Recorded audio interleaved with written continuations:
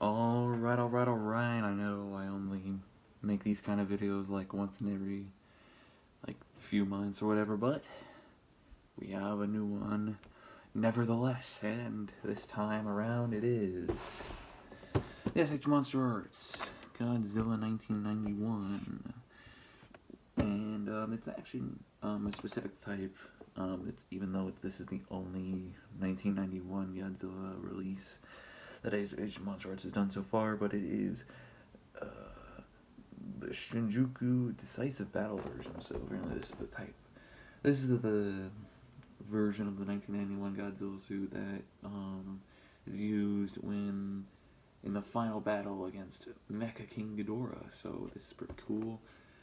But it is a 1991 suit regardless. So let's just go right in, crack it open.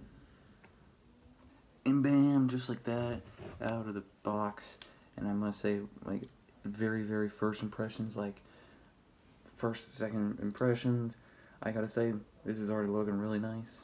Obviously, the 1991 suit for Godzilla is pretty iconic. One of the more iconic and maybe even better Heisei movies, Godzilla vs. King Ghidorah. And I gotta say, this is interpreted very well. But obviously this angle right here can't really do justice right now, so we are going to switch. And obviously right out of the gate here we got a very nice look at the face of 1991 Goji suit, and I gotta say, they really nailed the look here. One thing I really liked about the, if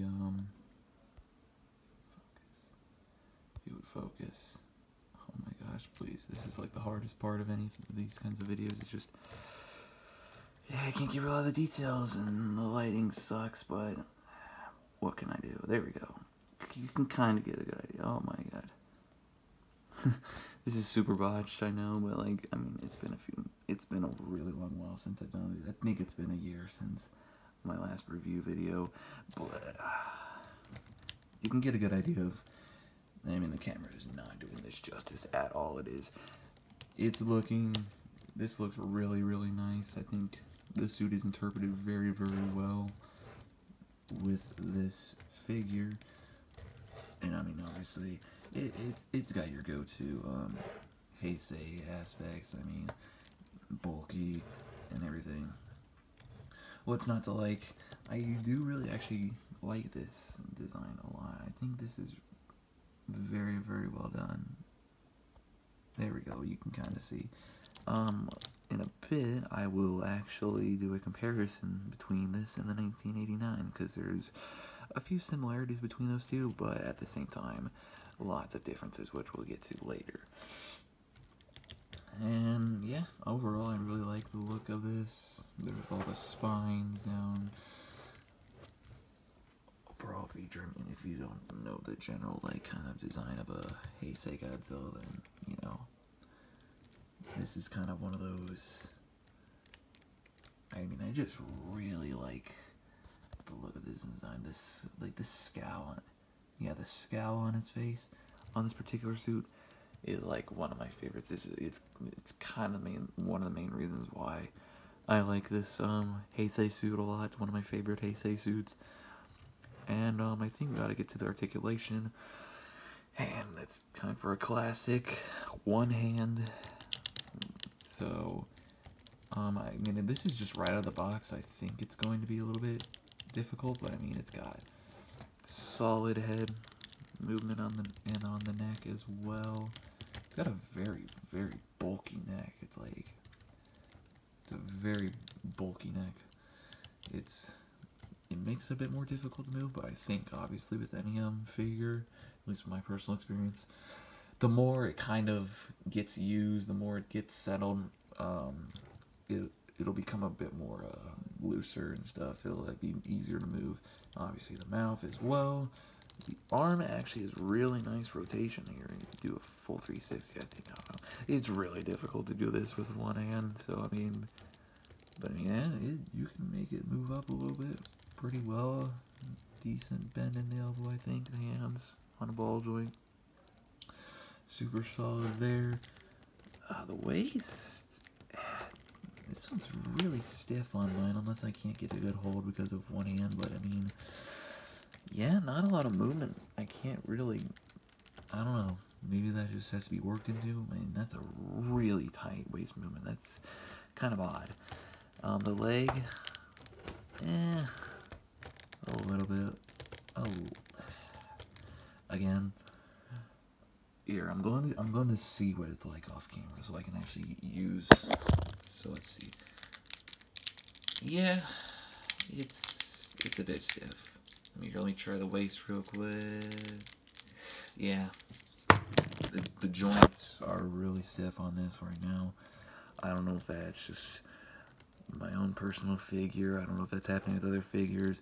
But like I said earlier, I think just the more I move it, I think it'll get used.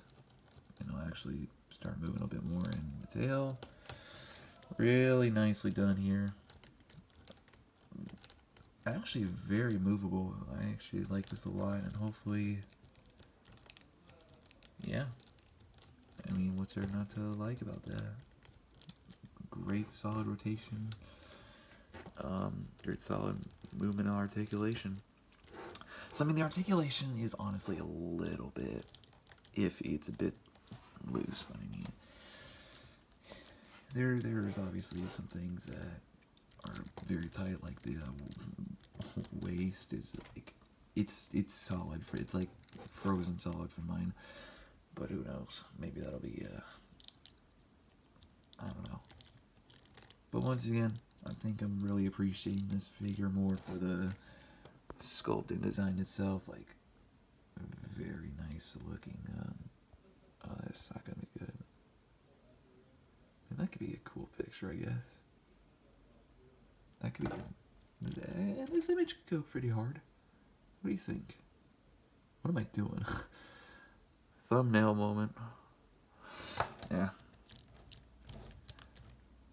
But yeah, overall, I really like this a lot. I think it's going to be another one of those favorites of mine in the collection. But we're going to get Mr.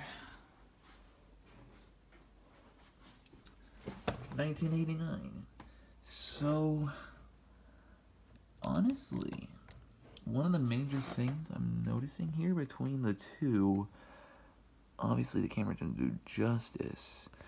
Obviously the face is significantly different.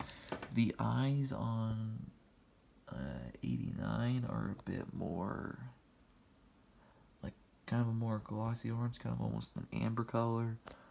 I really hate how this cannot focus for, like, anything. It sucks. Why now? This does not want to focus. But the eyes are on 1991. They're a bit more yellowish, I want to say, and the scowl is a bit more meaner looking on this one. Other than that, they do have a lot of similarities. I think the chest on 1989 is a bit more creased in, and it's not as creased in on 91, so that's another difference. 89 is honestly a bit more slimmer, but barely. Like, this is 89, 91. 89's a bit more slimmer from what I'm seeing here. And other than that, not that much difference, but they are not entirely alike. So, yeah, I would say that if you're thinking that this is just another copy of the 1989, it is not. So, my opinion might change over time with this, but overall, I enjoy this one. So, yeah, that's pretty much it. I don't know what to do for an outro here. Just, yeah.